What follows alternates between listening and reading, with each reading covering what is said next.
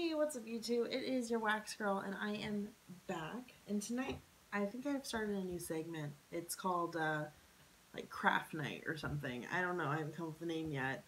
But it's basically where if I had friends, I feel like I would sit down and we would work on crafts together. But because I don't have friends, at least not ones that live locally, I'll just drink and craft by myself and talk to you. Lucky you. So I've got a drink. Cheers. This is basically another name for it's just going to be a comedy of errors. So I thought I would pick something that I've not tried yet, or I have tried and failed miserably at, so I decided I would try with alcohol and, you know, see how that goes. Alright, so there's something in my eye. I don't want to get wax in my hair. Oh, that's a...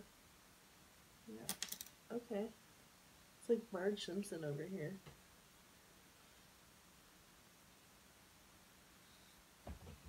Alright. What's happening? Cute. Okay, but low key, this gardenia wax smells bomb.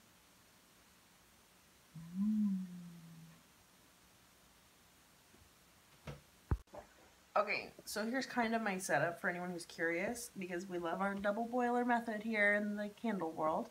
You got your electric burner or your stove top, I mean whatever, you could be ghetto like me. And then you got your pot of water, not pot. And then you're gonna stick your nasty pot of old wax in here to melt.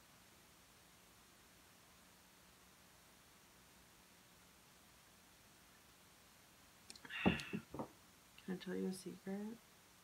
It's 2017, almost 2018, and I finally just started watching Breaking Bad. Okay, I finally cleaned it out. So, I'm gonna, before I do anything, I've already spilled wax on my table, so we are going to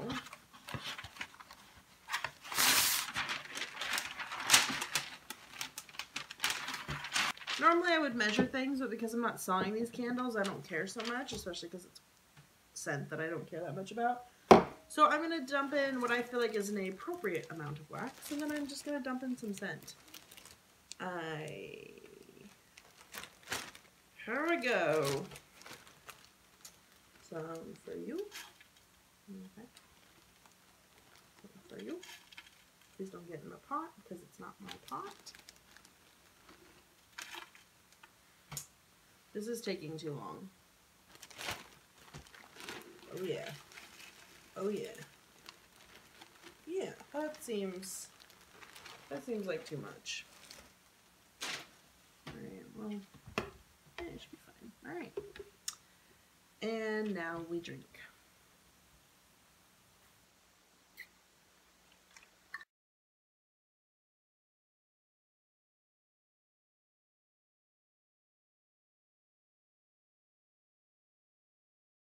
I'm pretty close. I'm going to throw in my color now. So, because I don't want these like super, super dark, I'm just going to break one of these little tabbies in half. They're these cute little diamond shaped ones.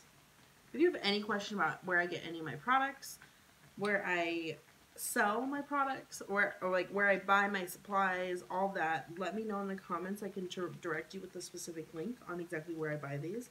So this is mahogany dye chip. They come in these cute little they come in these cute little diamond shapes. Okay? And what I love about these versus liquid is that they're the same size every time. So I just literally break them in half, and I use because they always don't break super evenly, I use the smaller half. And then if I need more, I'll use more. So I just pop that in there. Once it's up to a certain temperature, it'll just naturally start melting your dye. So to like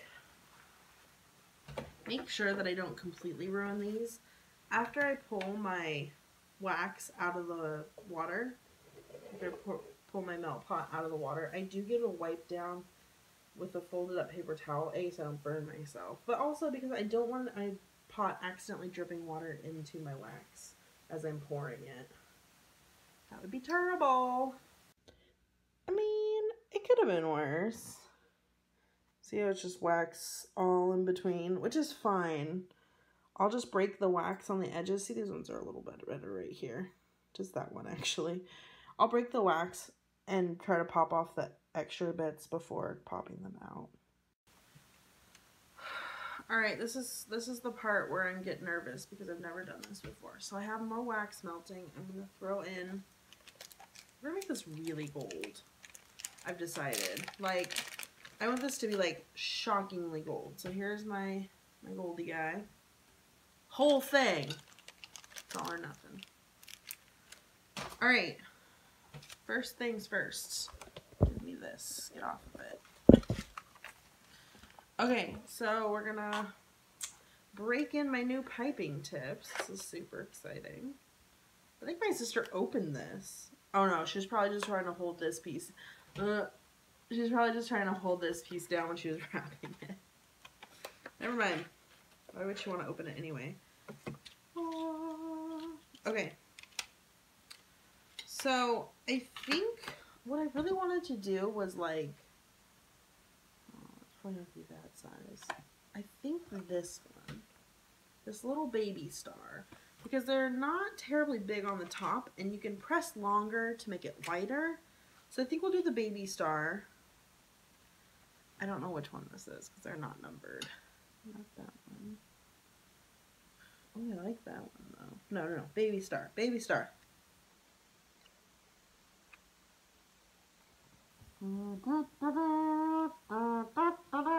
Okay, it's melted. It's yellowy. I can't really show you this without like spilling wax. So now you just want to let it cool, and it's gonna start. You're gonna want to whip, stir, whip, whatever you got, and get some air into it too, and that'll help cool it down. I don't know what I'm doing. This is the part where I don't know what I'm doing. So you know what? Just do whatever you want. Okay. Okay, so basically to help speed things along, I have one of these like milk frothers, and I use this for wax just to whip some air into it, and it helps cool it down faster too, which is nice. But you also kind of whip it before you put it in the piping bag, I've seen, or at least people are stirring it or whisking it. If you have like an immersion blender with a whisk attachment, I've seen that. But this is what I got. It was like $2 or $3 at IKEA, so it was super inexpensive. So I don't feel bad about using it for wax instead of food. I probably end up buying another one. But this is the tool, if you ever saw my one about making my basic bitch candle, which looked like a latte with foam on top. This is what I used to make the foam. I just whipped it and whipped it and whipped it until the motor couldn't work on this thing anymore because it was too thick. So same idea, but you're not going to get to that stage or anywhere near it. You're just going to get to a stage where it's like frosting texture or thickness. Let's see if this works. Yeah, I may need to wait longer. We'll see. Let's just do it one more time. I didn't bring a glass over here. So stupid. Okay.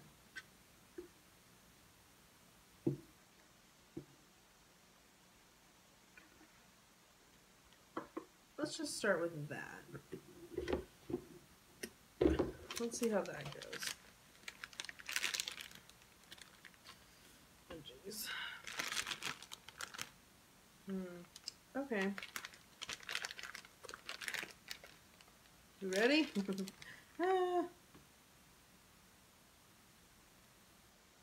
Oh my gosh, that's so cute. You can't even see it.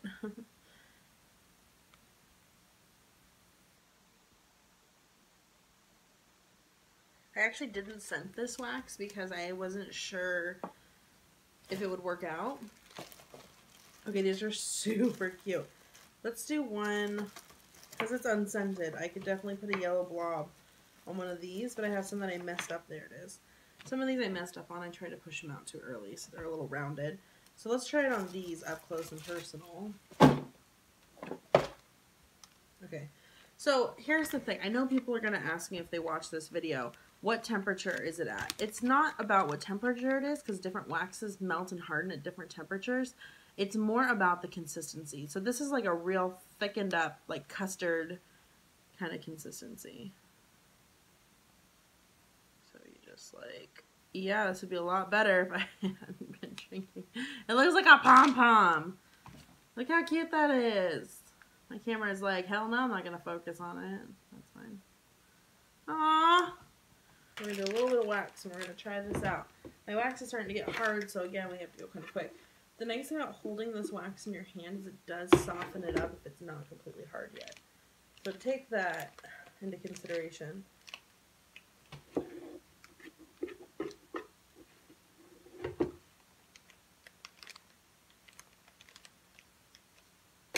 Oh god, it's all over me. Okay,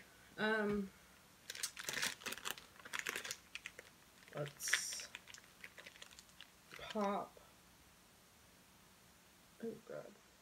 I did also make all these little star guys. I figure you could do one color and then pop one of these on top once they're hard. If you use like a little spatula knife or something. Okay, so these come out, whoa, super easily. As you can see, we'll just do 3 of them. I figured this would be super cute. I have a couple other ideas of cool things with this that I'm going to experiment with before sharing with you guys. But, ta-da! Look how cute that is. Looks like a little, this is what I wanted to call them bonbons, because with like frosted tops. Do you see how cute these are? Oh, I touched it. Poop. Alright, let's pop some more out because I just want to keep going.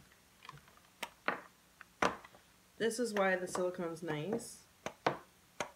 After these have sat pretty much all night, then I will go through and clean them up because I know there's little edges hanging on from me spilling the wax everywhere. Oh, some of these are really soft. Oops. Let's just make a little army of them. Yeah, some of these edges are not so great. But you can really run your hands under warm water and rub your hands around the edges. Also, my silicone mold makes these little like dots on top that look really super inappropriate, so I'm not going to show you again.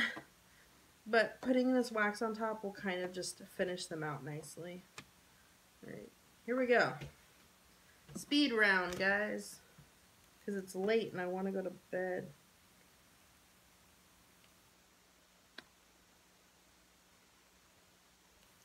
I need to finish this. I love you all guys so much, and I will see you on my next video. Peace.